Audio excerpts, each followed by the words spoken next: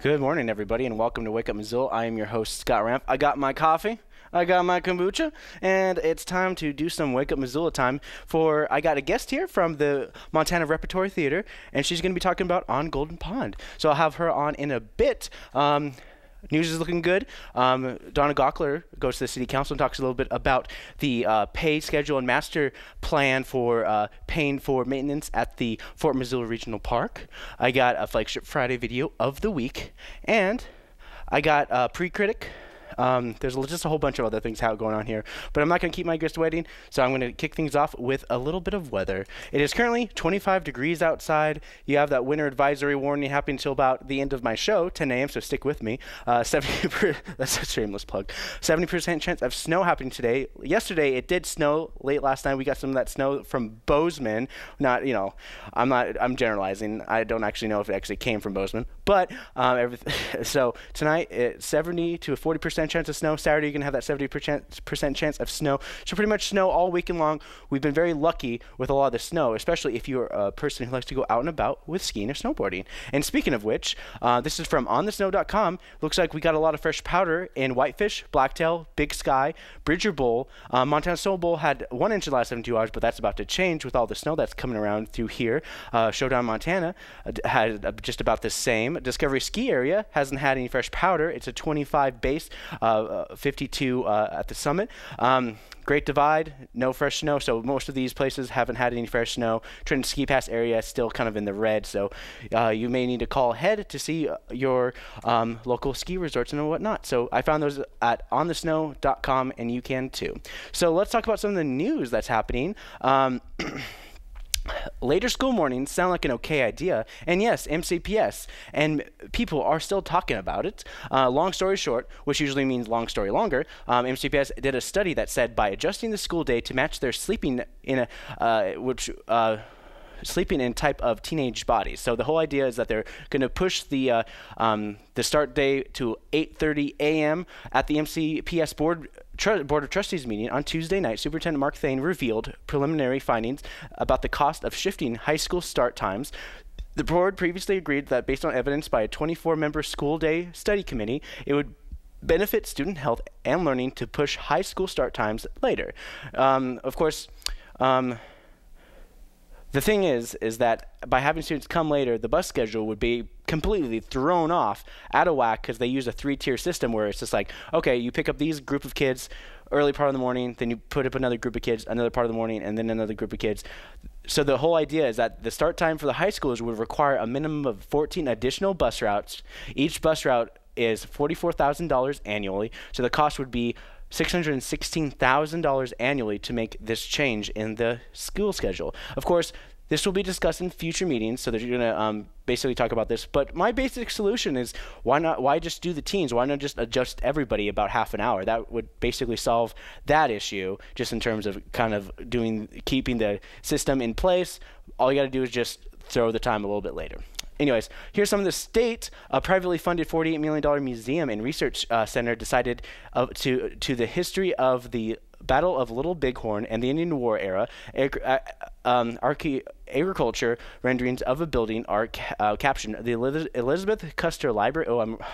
Let me get through this. The Elizabeth Custer Library and Museum of Frontier Women of the West. Elizabeth Custer was the wife of General George Armstrong Custer, who led the U.S. forces at the Battle of the Little Bighorn in 1876.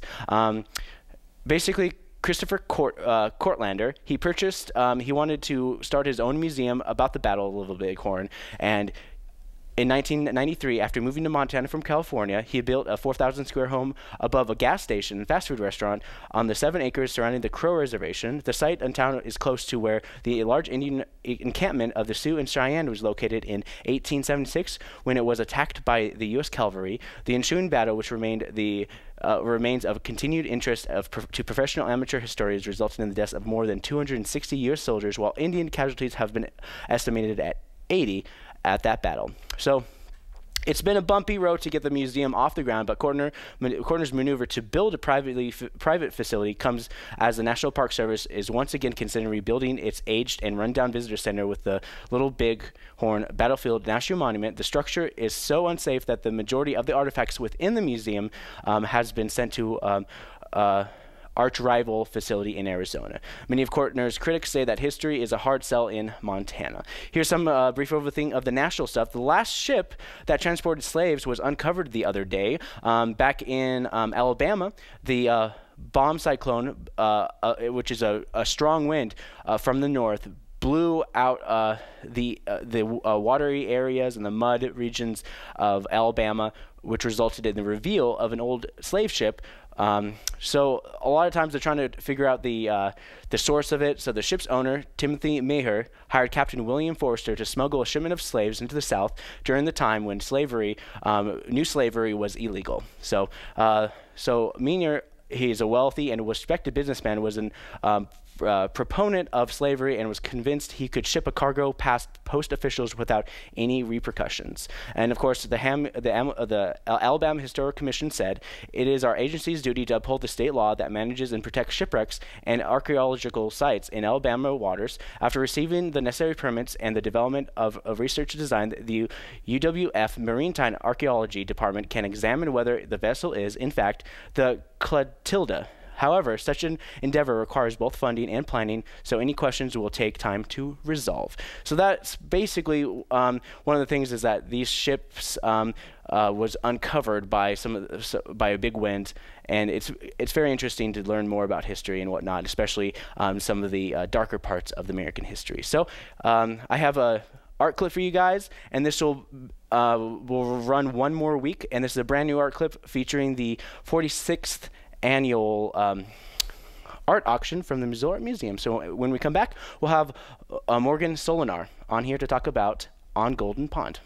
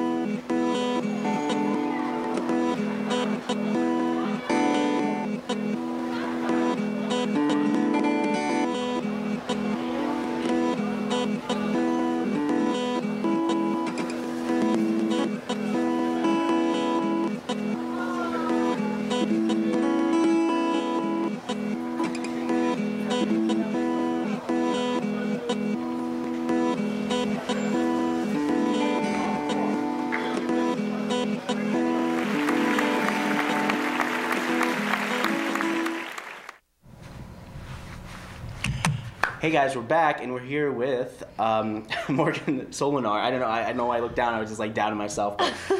So you're here to talk about On Golden Pond, and it's a play through the Montana Repertory Theatre that's happening tonight and tomorrow, 7:30 tonight, 2 p.m. matinee tomorrow, and 7:30 p.m. tomorrow night. So let's talk about this play a bit. What can people expect by going to this play? Yeah, so it's a comedy, and it is kind of a typical American story about forgiveness and friendship and family and the simple things in life, set on a cabin on Golden Pond, so kind of homey, rustic vibes. And this is a 6-person cast. It's going to be traveling all around the state of Montana and beyond, of course. Yes. You told me that you're going to be in Texas, you're going to be in West Virginia, you're going to be all over the places. Yeah. What is the setting of this play? Where is this taking place? It's in Maine, and so it's just on the pond. It's kind of like a lake house sort of deal. So, yeah. Cool. And you also said that this is based in the 70s. Are you going to have any like music from the 70s? I wish. No, unfortunately, it's late 70s, early 80s, so it's very... we got a lot of banjo music happening in there during the scene changes, which is kind of funny. Cool. So. And what is your part? So I play Billy, which is the son of Bill, who's the boyfriend of Chelsea, who's the daughter of Norman, if you can figure that out. That was very confusing. And so Billy is kind of Norman's best friend, kind of becomes his best friend in the show. So he's a 13-year-old boy. So. And then, of course, I think in my mind, I'm just like generalizing the play. It's like Norman's like, I've seen things. I've been where you've been. Yeah. And that kind of thing where they kind of like have a connection where like I think that like teenagers and like older people, like it's kind of like teenagers have this thing where they're just already done with something before it's, and then of course old people are honestly done with all the drama and stuff. Totally. I think it's good because I think Norman and Billy kind of help each other out, and Norman's kind of done with his life and he's kind of resigned to the fact that he's gonna die, whereas Billy just thinks everything is super unfair. And so they're both really good for each other because Billy gives Norman some kind of life, and then Norman kind of instills some like respect and self-confidence in Billy. So it's a really good give and take relationship. So every part is very crucial to this play as well, because each part, every person has like a monologue. Everybody has like their own spotlight on them at any given time. So what can you tell me about some of the characters in the play and how they interact with one another? So Norman's wife Ethel is basically the perfect grandma. She's very excited all the time.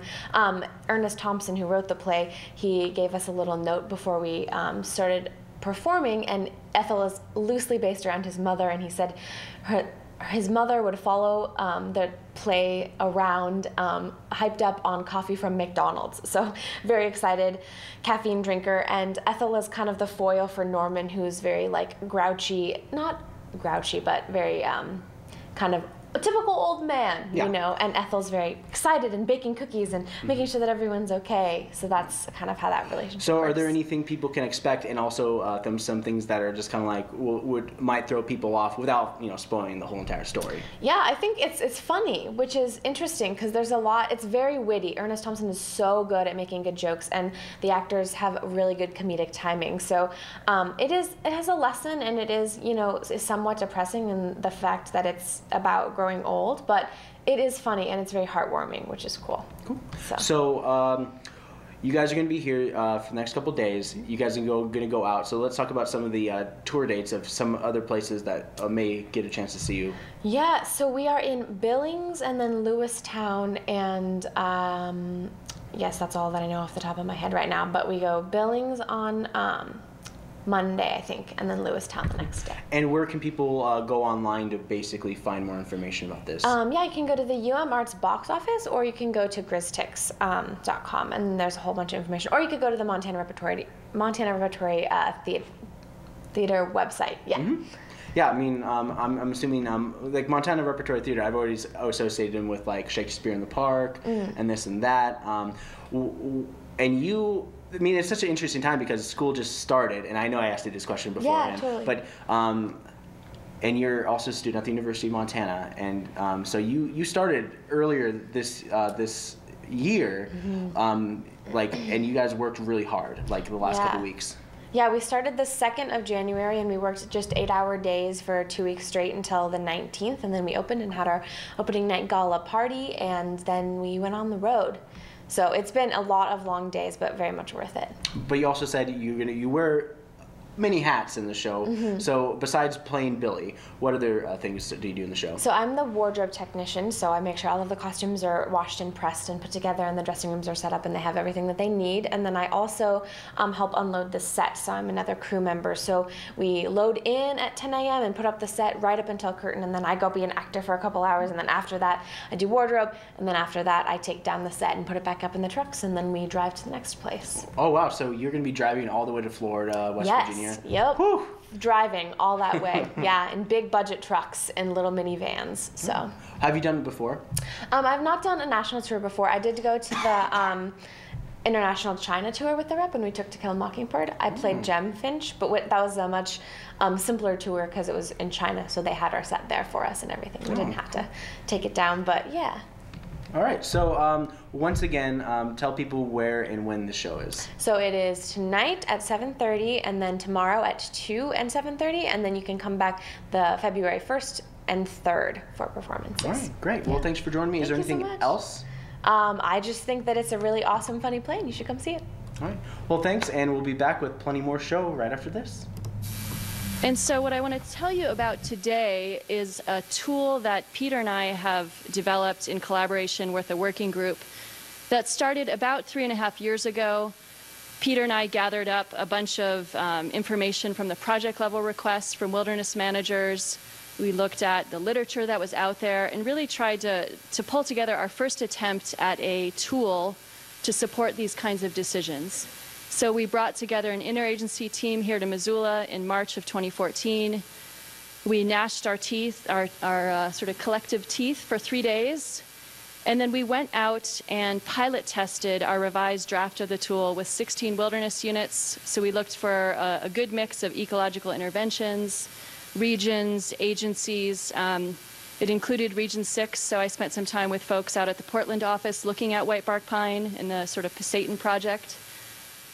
And then we took the feedback from those pilot tests and we revised the tool again, sent it out for review, and fairly recently have released the final version. So I'm gonna show you that. And I think it was Keith Harden who said that World War I was mostly, what, 99% idle time and 1% death, terror, horror.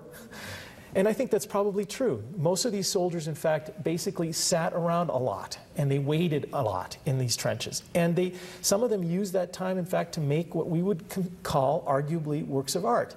Of course, now this is made mostly in the hand by individuals who are not trained artists.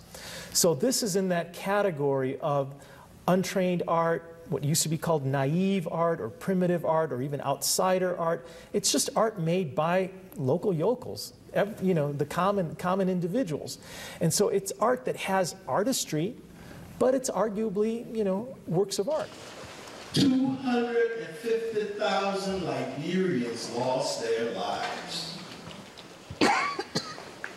through stray bullets, through malaria, through starvation, through the war. Other West African countries realized that Liberia was going to ruin. They decided to send in a peacekeeping force. And they told Liberians, if you were able to go on board the ship that brought the peacekeepers, go ahead. By this time, things got so dangerous. My wife and I would go out each day looking for food. And I remember this day we formed toothpaste. And toothpaste never tasted so sweet. That's what we have for lunch and dinner, toothpaste. I still remember the toothpaste. It's called Pepsodent. I don't know if you know Pepsodent. But that's what we have for lunch and dinner. It was good. Yeah, like, I'm working with these three, because today we can't do stop motion, so I'm working with these three on a live action video we're doing. We might continue our MCAT, or we might try something else, but I think it's really fun. What's that? What was that? Who's there?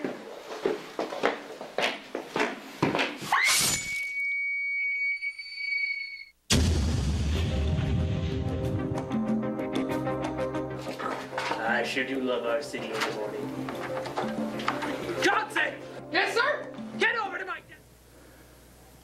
Another question is, how much am I going to save on my bill every month? And related to that is, what's the payback? When is this system going to pay for itself? This is a pretty straightforward calculation to do, honestly. I just put in this graph at the top to illustrate the point that solar systems produce a lot more energy during the summer than they do during the winter, about 6 times as much.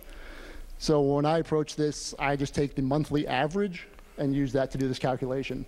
This hypothetical base case I did produced monthly savings of about $56, which gave it a payback of just under 13 years. And I think that's what you're going to find typically for these systems. It's somewhere in the range of 12 to 14, although the installers may want to weigh in on that. So pretty straightforward calculation there. One thing to note is if you do take a loan, depending on the way the loan is structured, your payment is probably going to be on the order of $100 to $140 a month. So you're not going to be able to take a loan and save enough money to make your loan payment. And I dug into that a little bit further, and prices are going to have to come down significantly before that's the case. Even if you got a 0% interest loan, this would still be, your loan payment would be higher than your savings. And these new programs will be airing all weekend long on MCAT. Let's talk about some movies that are coming out. You want to talk about some movies that are coming out? Yeah, let's talk about some movies that are coming out. The first one is from the studio that think teens want to rise up against a fascist regime in the distant future comes The Maze Runner, The Death Cure. I've seen the first two of the Maze Runner movies. Basically, in the second movie, there's no maze. Third movie, there's probably not a maze. It's more just like an action movie in a dystopian future. But more into the background about how the maze came to be and the kids who must save the world by finding a cure to death. Hence the title. Regardless of how you feel about post-apocalyptic beautiful teens, the movie is just that. And most of all, the teens in this movie are pretty much like early 20s. They've grown past their maze running days because they can only keep them young for so long. I was blocked by that thing. Okay. Hostiles. This movie is a simple, get a hardened racist Civil War vet to escort a family of Indians through dangerous territories, and along the way find peace on his own inner turmoil of his own devices. Redemption is the name of the game, because why not? But Hostiles is the name of the movie. Christian Bale stars as the army captain tasked with taking the Cheyenne Man back to Montana. Sweet. Montana plug. Sweet. That's where I am. They have an all-star cast and a movie that was aired in Montana for natives and with the director, just to make sure this fictitious, mind you, fictitious movie was in retrospect with everybody. I don't know how Hollywood has always exploited all types of people and all walks of life, so why not again? Okay, that got a little too personal.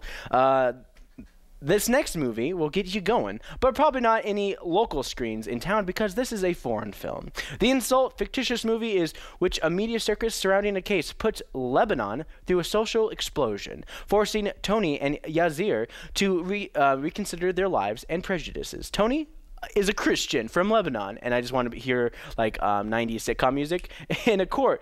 A Palestinian refugee, Yazir. This movie becomes less like a one-on-one fight with injustice and turns into a media frenzy that draws a line in the country. I mean, of course, I actually do kind of sound interested in this movie because it's a little mixture of Ace in the Hole with a lot of No Man's Land, like within a courtroom. So, but it has these kind of movies are foreign movies are interesting because the Hollywood movies, they're always so predictable, but when it comes to foreign movies, you just don't know how they're gonna curve themselves. And this is the kind of movies that kind of stay with you long after the credits roll. So of course, thanks No Man's Land, which is a movie about a Bosnian and Slovak before Yugoslavia finally split into two countries. So basically, imagine the Anchorman meme that says, "Huh, that escalated quickly," and then you get this movie, The Insult. All right, so that pretty much does it for all the movies that are pretty much coming out this weekend. There's a whole bunch of other ones I'm assuming they're coming out, but that's basically all I had to say. And you like movies, right? And here is a bunch of here's a nice little pitch meeting made by the Flagship kids, and this is a brand new Flagship Friday video of the week, like they always are. But this one is special because it was just made just this week. So here's this, and when I come back, I'll talk about City Council, and Donna Glockler will be talking about how we're going to afford to pay for maintenance at Fort Missoula Regional Park. So stay with me.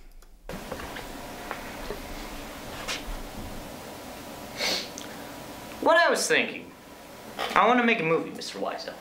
I want it to be big, original, real, and I want it to be different. I wanted the American people to look at this movie as new, exciting, just something to catch their eye. So, what I obviously would like to do is have a foreign character. No. American, for a big budget American movie. This movie is about challenging adversity. No, American challenging foreign adversity for their movie. Yes, big budget American movie, so you can just shut up. Okay, so here's my idea. I love the idea for you guys, but what if we had the Daredevil played by a blind actor? Lots of funny bloopers. Come on. Yes. No, this is not funny. This is serious. Yes. Good idea. People want to see people who are blind moving around in an action movie. For you, I don't want to see some American foreigner trying to solve foreign diversity. So the companion of Daredevil, which won't be Daredevil, it'll be Devil Dare. Movie called Double Dog Dare because the companion will be a dog, a golden retriever. I came here to show my ideas, not yours, mine. I paid you to be here. I don't even know why you're sitting there at the head desk. Head chair. I'm sitting here because I make movie. You're sitting there because you want to make movie. Now let me sit here and listen to rest of pitch. So there's gonna be a dog that's also impaired, but please stop and let me finish my pitch. Hey, very rude. This is why he gets to make movie. So, we're gonna have Guy Fieri on our show when we're making this movie to hint at the movie. We're gonna talk about Tabasco sauce, bananas, enchiladas, what he does in his free time. What is his house made of? I don't know. Something nice, you know? Oh, do you know where the bathroom's at? Oh, it's right over there. Oh, thank you. That gave me another idea. What if we told it about a strong American hero looking for the bathroom? And we make it all about that, but we still call it Double Dare Dog Dare. I like it! What if we had that one Goosebumps episode with the masks, but with robots? So, yes, Robot is strong American hero looking for bathroom. He is still played by me, of course. And as you can see, I used your idea as well. So everyone wins. You got it. I love it. Thank you. And what do you think? I can't. I can't do this anymore. You know, it's hard working with you, Mr. Wiseau. Okay? Just, I'm gonna ask Steven Spielberg for another idea, or get him to produce it. It's been nice knowing you, Tommy Wiseau. Hey, I did not tell you to get up. Where are you going? Oh, wait, stop! Where are you going? What are you doing? Get over here. I'm calling my You're lawyer. supposed to make big American movie. Everyone betray me! Ah! Ah! Why? Why? No one can see my vision.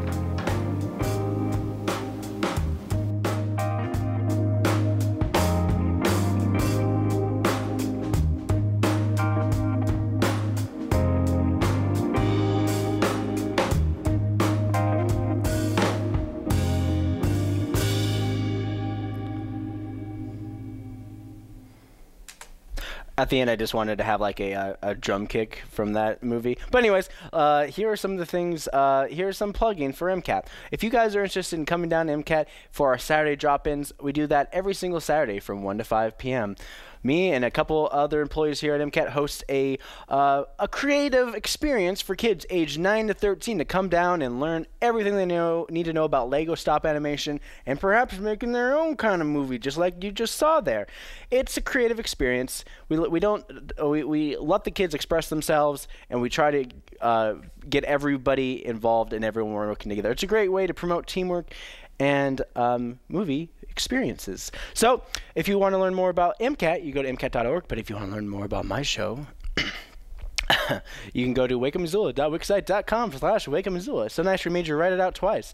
You can follow us on Twitter, you can like us on Facebook, and you subscribe to us on YouTube as well. 3 different things meaning the same exact thing. All social media, all different times. You can see past interviews, past videos, and past flagship programs, along with dubbing stuff and more. All it's on this website. You can Google Wake Up Missoula, just like that.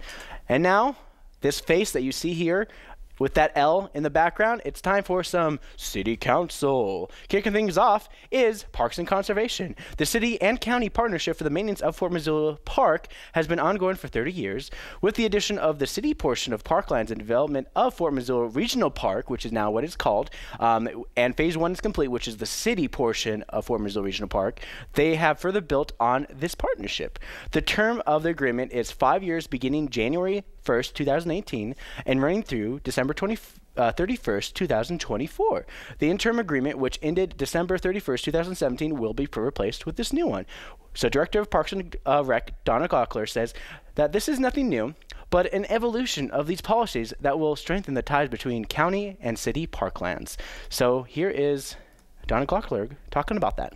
Because it was really, really important to me as the Director of Parks and Recreation that both the council and the commissioners understood that if we built this new park, we were adding 93 brand new acres of developed park to city parks, and that we would have a 156-acre regional park with some pretty amazing facilities, and there was going to be no way that we would be able to charge enough fees in an outdoor setting to recover the cost of operating that park. And so what you're going to see in this management agreement, as I walk through it, is references to that Ballard and King pro forma study, references to the maintenance impact statement, and then we also, that was really important, and when I say we, I'm mostly referencing Lisa and myself and our staff, that everybody understood there would be an additional cost beyond the bond, because you cannot use a general obligation bond for maintenance once that park was built.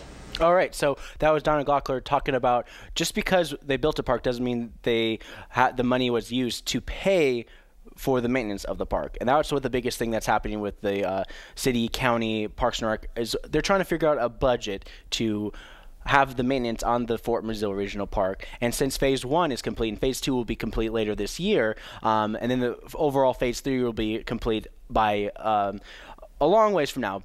But I'll talk about that in a little bit. So what Parks and Rec are asking for, the bond that will finance operations, which amounts for the balance fiscal year 2018 upon council's and commissioners' approval, will be $163,833 for the year. These figures are based on the 2014 maintenance impact statement and consider the reality of construction weather and opening dates. Amounts the city have received to date is $48,368. Donna Gockler talks about Phase 1's completion and talks about where we are in Phase 2. Let me just find that. Here it is. We opened Phase 1 of Fort Missoula Regional Park, which was the city-owned parcel, the western half, which is actually 93 acres, composed of 83 acres of city land that was purchased from the University of Montana in 1997, plus a 50-year lease on 10 more acres from the University of Montana, where the western edge of the park is, where the parking is. Or a lot of the parking off at 36th Street if you've been a park user. And so we opened that in April of last year, and we've had phenomenal use, well, even beyond our expectations. And we are just completing Phase 2 this spring, and we'll have our second grand opening on Thursday evening, June 28th. So put that on your calendar. And then we will complete the park. The dog park will open later this fall because that's where we're backing construction out. And a lot of that will be native vegetation, so it'll take longer. And then we will be completely done, hopefully by, say, a year from this June, with all punch list warranty items, and we'll be full going. All right, so the ticket price now is just going to be for the annual year because Phase 1 is already done. Phase 2 hopefully will be complete in June, and it's going to be a transitional period for maintenance because think about it in terms of like lawn care, basic facility cleaning up and all that stuff, because it's a big park. And basically, if you think about it, mowing the lawn and stuff like that, one person by themselves is usually about $40,000, $50,000, especially if they're in the Missoula County Employment Parks and Rec. that's how much they would get for lawn maintenance. And then there's other maintenance along the way with mechanics and fixing the things. So the people who will be on staff at the building there as well will get X amount of money as well. So the whole idea of maintenance kind of adds up with if you really look at it, it's like four new jobs for for maintenance in terms of Fort Missoula Regional Park. Let's move on. There's a little estimate on how much longer Parks and Rec consider Fort Missoula Regional Park complete. Year from June is pretty close, and many of the money that Fort Missoula will get from use will go to pay for maintenance. And if they're able to get like a net profit, right now they're trying to feel it out because they don't know how much it's going to cost for maintenance overall. They'll be able to put more money back into the park like a business. And Donna Gockler talks about how they're going to be talking about money and talk about proceeds and how they're going to be running the park. We've already approved the numbers that are in this agreement in our budget process. So they're already in there from the interim agreement and for the fiscal year.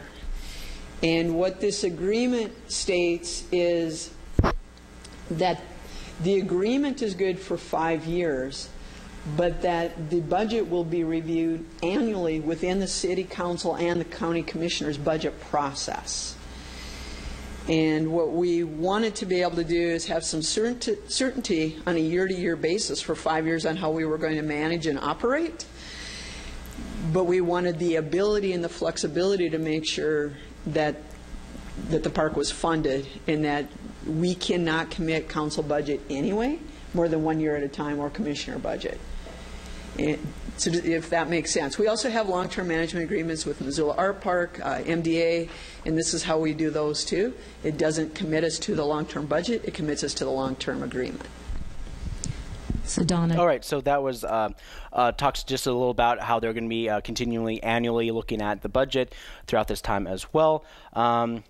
Yeah, these funds operate like an enterprise fund, which they kind of go over, and has the ability to save and build money for certain projects that can make going to these parks incentivized. For example, they have a retro gaming night at Fort Missoula Regional Park where they play a live version of Pac-Man.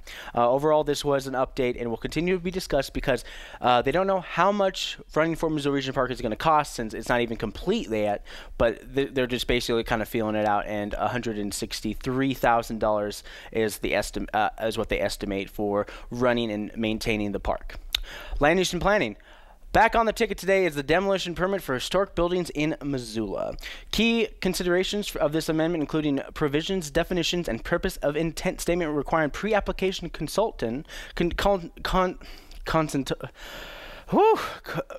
consultation, sorry about that, an extended review period, stretch plans for redevelopment, and mandatory deconstruction plans.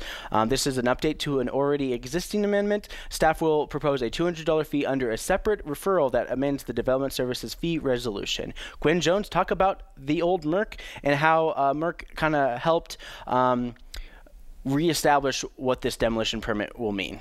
Many people on council were here for when, in the summer of 2016, we handled the MERC and that demolition application, and it was kind of the perfect storm. It was one of the most historical buildings in Missoula. It was a large commercial building. It had been empty for 6 years plus, and it is a very passionate touchstone in the community. And as we worked through that process, I think many people on council came to the understanding that the ordinance that we were working under was a very simple ordinance, which can work well in some situations, but I think we found that we needed a lot more structure to really be able to have a better process. All right, so that was Gwen Jones talking about, she's the one that's spearheading this update, trying to fix any kind of clarifying any language. And so we come to this committee meeting where Historic Preservation Committee would create a better process when demolition buildings during an era of growth and construction in Missoula. The applicant, of course, who wants to destroy these buildings must demonstrate that enforcement of the Historic Preservation Section 20.85.085 will cause unreasonable economic hardships to the property, and that the applicant has made a good faith effort to find a reasonable alternative that would result in the preservation, renovation, and reuse of historic resources. But also, if the building is completely unusable for redevelopment, then they would have to go through this process to be like, hey, there's nothing I can do with this building. It's awful. It's completely terrible. Blah blah blah. Basically, if a new / current owner wants to tear down, they must prove that their business would benefit from this and give back to the community via best practice. Amy Shearer talks about how demolition can be justified in this.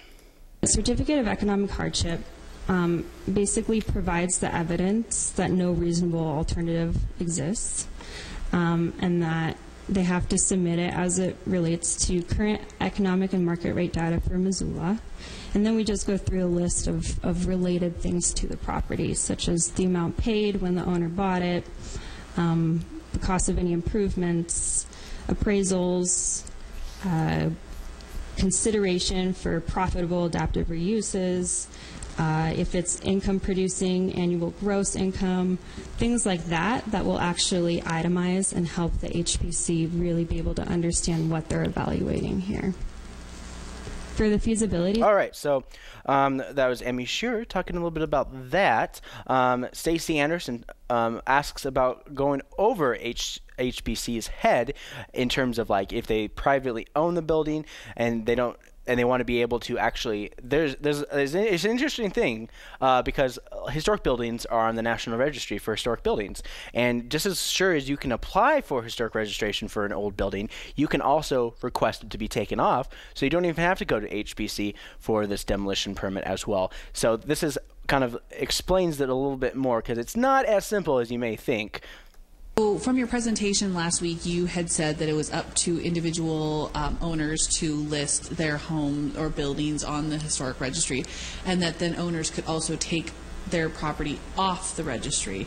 Is there a way, if you know that you're planning on going, you want to eventually demo the place that you have, can you then delist it so that you can avoid this process? You could feasibly do that, and that is a process through City Council. And I don't believe it's been done, but you could. It does take a bit of time. You have to go through City Council and then the state and then the Department of Interior. So there is an approval process in terms of to delist? No, it just takes time. Okay. It's just like getting through those steps until it's finally actually delisted. But since it is. So basically, there's no incentive to delist the historic building because it's in itself it's its own process. So it's basically a whole nother process in itself. Jim Nugent, city attorney, talks about the complicated nature of demolition of historic buildings, and this is what he has to say. And it also has to do with, like, since he's the attorney, he also deals with fluctuating and flexible permits and laws and ordinances. Help them. Some of the law about takings, a lot of the law about takings is an evolving law, and it's going to be driven by factual circumstances. And again, you can't come up with a cookie cutter explanation about takings because the factual circumstances are going to vary so broadly.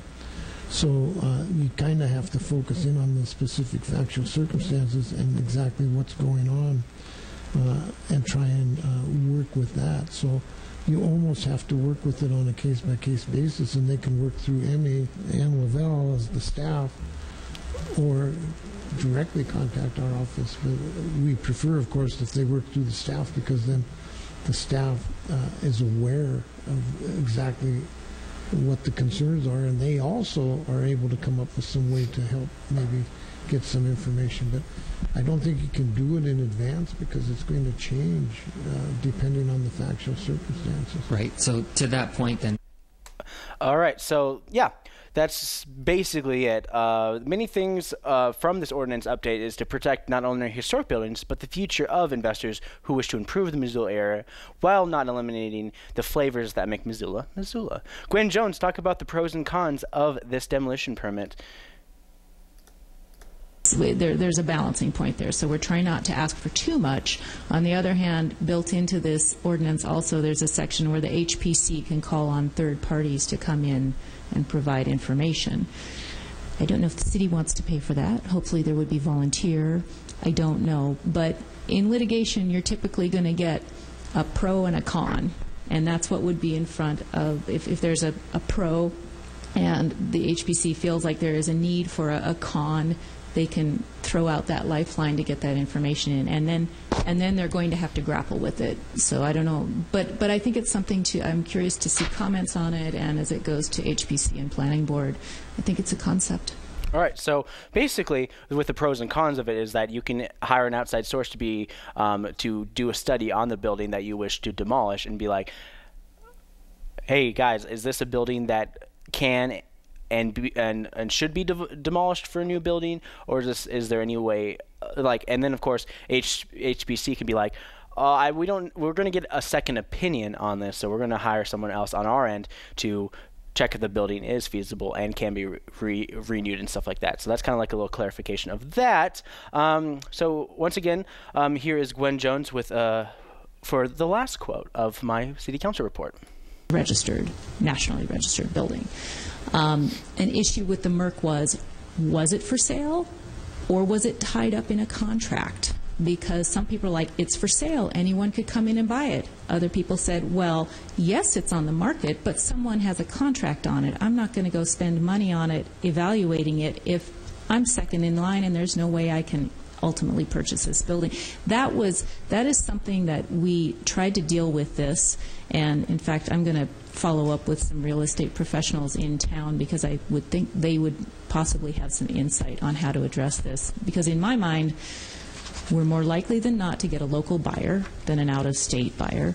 And secondly, once this initial process comes to the historic preservation officer, and maybe this is something that we should codify, I think there should be some kind of public notice putting it out there. It doesn't have to be, it can just be a small notice, but the preservation community has its ear to the ground in this community and in western Montana, and so that gives 2 or 3 months then of notice that this is possibly coming on the market. And then if there is that window of 30 days when there are no other contracts attached and it truly is open and up for sale for a full price offer, that's the scenario that we want to create. So we have tried to get there. I'm not sure if we're 100% there yet, but I wanted to clarify, because it's very hard to come in and buy a $1 or $2 or $3 million building with 25 days. But if all right, so that was Gwen Jones talking about that, and then some closing words. The problem with the original ordinance was the overall lack of focus of how and where to go when tearing down buildings and moving forward without destroying the character of downtown Missoula.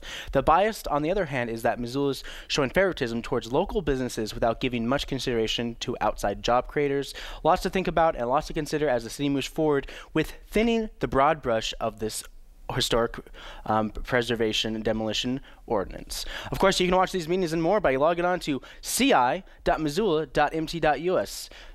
This is the perfect website for anybody who is interested in learning everything about city government and more, and also get involved. I mean, there's always openings and boards and commissions and stuff like that. At first, you won't necessarily get paid for your time for the commissions, but it's a great step into politics and to get involved with city government and move on from there. So ci.missoula.mt.us is a wonderful website.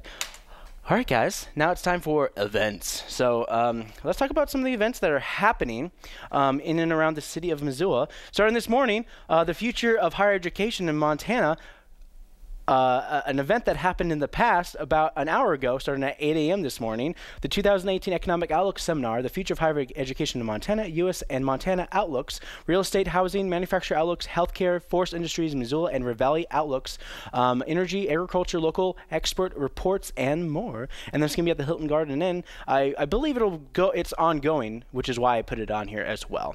If you're a kid walking from basically crawling to walking and wants to do some tumbling, Mismo Roots and Missoula Indoor Sports Arena does all sorts of those physical gymnastic activities from 12 a.m. to about 12 p.m. noon today. For family story time and Tiny Tales start at 10:30 a.m. this morning. Have your kid exposed to books at the Missoula Public Library starting at 10:30 a.m. Spectrum Discovery Center always does daily events and more like that. They're doing some nanoscience, so look into some microscopes, learn about the small makeup of life. Starting at 11 a.m. at the Tool 812 Tool. I know I completely memorized. I just wrote in 11 a.m. Spectrum Nanoscience, and I remember everything. So if you're under 3, you get in free. Yarns and watercolor starting at Missoula Public Library at 12 noon. And this is, you get to knit and crochet and do all sorts of yarns, learn a little bit of that. And also there's a watercoloring class, but be aware that they are usually limited to about 10 per of these classes. And yeah, it happens every single week, every Friday. Bridge and cribbage at the Missoula Senior Center starting at 12:30. Tween Teen Art After School Program, Art is Magic, at the Zootown Arts Community Center starting at 3:45 p.m. Just enough time for those kids to get out of class and get on down to Zootown Arts Community Center. Imagine the world of witchcraft and wizardry in this 5-week tween teen after-school camp. Students will explore a variety of media, including, but not limited to, book building, metalsmithing, and jewelry making. So it's an all-encompassing thing that happens at Zootown Arts Community Center starting this Friday and going on for 5 weeks. Shape Shift Art by Callie Lowe and O'Connell. So Radius Gallery is hosting an exhibit from January 26th to the February 24th.